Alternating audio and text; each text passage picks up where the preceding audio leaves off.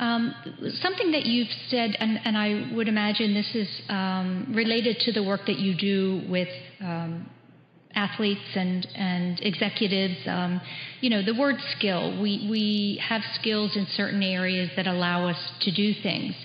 And you've stated that the manner in which humans acquire and access skill is not through what we've been told all these years.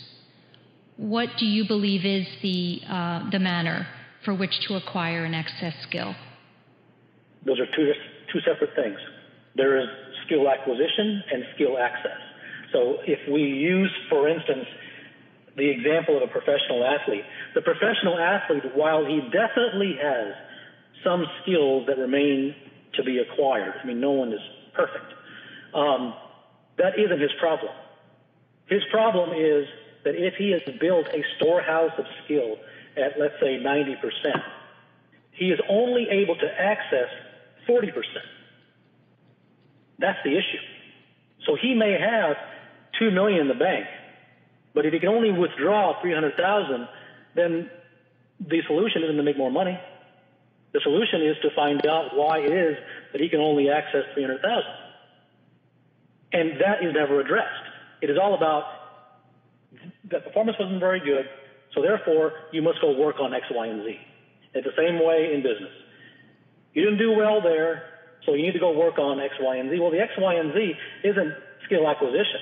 The X, Y, Z at the highest level is always skill access.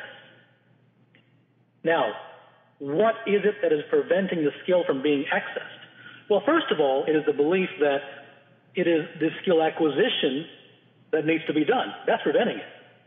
Because as long as you believe that you need to acquire more skill, then you won't spend your time on accessing it. But if you understand that I need to find a way to access the skill that I've spent years amassing, then you will move in a different direction. And then you'll begin to ask very different questions. It won't be, how can I improve my skill? It will be, what is it that prevented me from having that skill in my back pocket whenever I needed it?